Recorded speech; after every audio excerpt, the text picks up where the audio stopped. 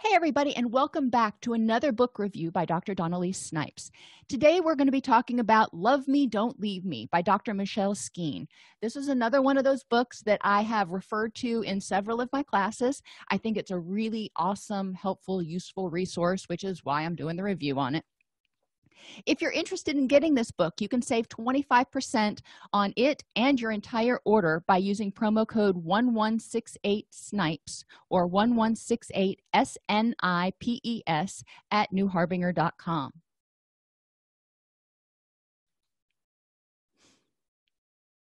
Love Me, Don't Leave Me is not a huge book, but it provides a lot of super helpful activities and practical tools pretty much right out of the gate.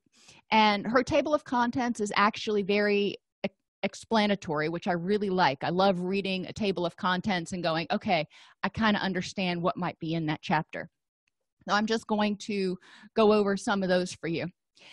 In the table of contents, she identifies in the first chapter, she talks about understanding your fear of abandonment. What is it? Where did it come from? Why am I always so uneasy in relationships? Then she moves on to helping people assess their core beliefs about relationships and talks about several destructive core relationship beliefs that a lot of people with abandonment anxiety have. And she characterizes them, gives examples of them to make it really easy for clients to identify, or people to identify and go, yeah, that sounds like me. Now, this is one of those books that is great for self-help and bibliotherapy. It's not one that has to be, spoon-fed by a clinician, which is really awesome because, again, it is written in a very practical, straightforward manner. In the next chapter, she starts talking about relationships, traps, and triggers for abandonment fears. When you get into that relationship, what happens? Why does it start out feeling so good and then all of a sudden you start feeling nervous that you're going to be abandoned again? And that abandonment nervousness may kick off 12 hours into the relationship or 12 weeks into it, but it inevitably comes. And she encourages people to start looking back at what happens in a relationship, how it might remind them of prior experiences, what sorts of triggers might be there that are making those abandonment fears rise to the surface. She then moves on to helping people become mindful and present focused. And the present focus is really important. Becoming aware of when you're feeling anxious, why you're feeling anxious, what you might be telling yourself that is causing you to feel anxious, and then figuring out whether those are accurate thoughts to be having in the present. Is that what's going on in this relationship, or are you reacting based out of something that happened in your past?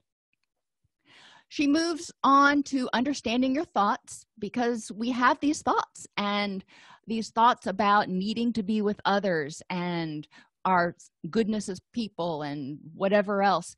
They exist. Where did they come from? Why am I having them right now? What is triggering me, for example, to have this thought that I am defective?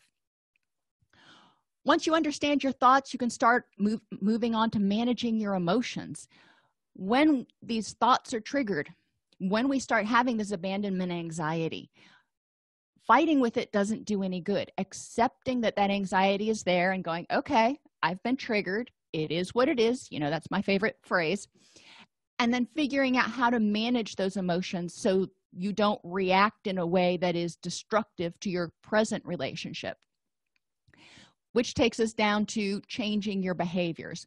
Once you understand what you're thinking and you can get that anxiety under control a little bit, where you accept what it is and you figure out what's the next thing I can do to improve how I'm feeling, that goes to changing your behaviors. What can you do? Instead of becoming passive aggressive, maybe you can be assertive.